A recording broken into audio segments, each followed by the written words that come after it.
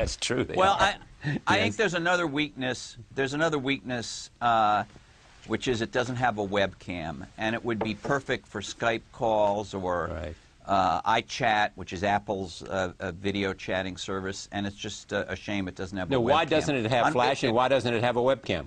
Well, why it doesn't have flash has to do with, I think, some business issues that have long existed between Apple and Adobe, Adobe being the company that makes flash.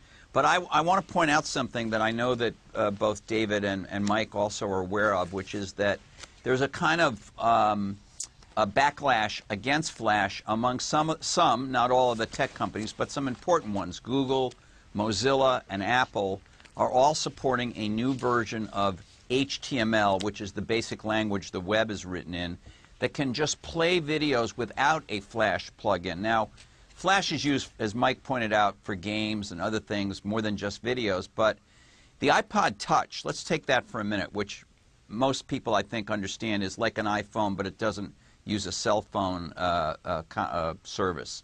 The iPod Touch is sold like hotcakes. It's sold amazingly, and it has thousands of games. It's used hugely for games, so it's clear that people can make games for the iPad without flash, because the iPod Touch doesn't have flash either, and it just doesn't seem to have been an obstacle. And with this new HTML version that doesn't require flash coming along slowly, I think Apple's probably gambling that they'll at least be in as good a position as they were with the Touch, and eventually, over the next 18 months or whatever, this HTML thing will provide a challenge.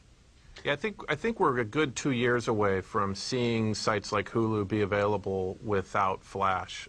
So we have that sort of interim period where you're going to be stuck with iTunes and YouTube, because YouTube has an application for the iPhone. YouTube went and redid their videos in a different format that the iPhone and the iPod Touch could understand, and even on their own Android phones, which don't run flash, you use an app and you go to YouTube and you do it. And there's no reason that if Hulu wanted to do it, if this device caught on, they could do their videos in something other than flash and be smart enough to say, oh, here's an iPad coming in, we'll serve it to them, this woman who has the iPad, in a different format. Consumers don't care about formats, they just want to see the video. What could make this, David, a game changer? If people begin writing applications for the device that are irresistible in and of themselves, I think this will be a more viral gadget than most, because it's so large that if you're sitting next to someone, it's going to market itself. I do think, as Michael points out, at a certain point, it's going to have to help you roam freely across an ungated web and look at any kind of content you want in brilliant, beautiful color. People don't want to have, it's like having a really great car and a tiny little road to go on. You don't want the closed loop. You want this thing to be more of something that allow you to roam, because as a visual interface with the web or with media companies, it just really can't be beat. Will magazines appear here? Absolutely. Charlie, authors can do videos right in their books. It was a terrible day for Amazon and a terrible day for Kindle. I mean, Mr. Jobs did say we stand on the shoulders of Amazon, and was very professionally gracious about that. But he left the picture of the Kindle up there for like 2 minutes, and it looked like something Mennonites made 150 years ago. It was not a.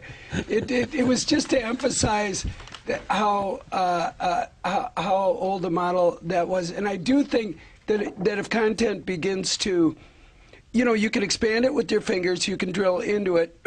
You can make pictures. Sports Illustrated had a beautiful application where you're looking at a really great picture. You touch it, and the guy starts to run, and the game continues. That is sort of game-changing for media companies. If they can figure out how to make a cash flow, they can get a relationship with the consumer. Their stuff looks great on the device.